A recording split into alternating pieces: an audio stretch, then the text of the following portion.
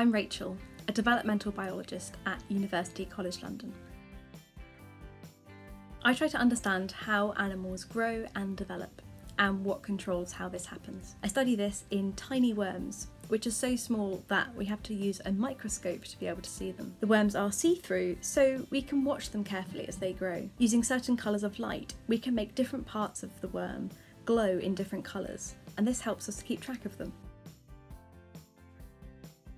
Even though we're very different from these tiny worms, we can still learn a lot about human development by studying them, because a lot of our cells are actually quite similar. I've been studying some support cells in the skin of the worm that are able to transform themselves into new nerve cells. We hope that one day doctors might be able to transform the body's own support cells into new nerve cells. This might help us to grow new nerves for people whose nerves have been damaged by illness or injury.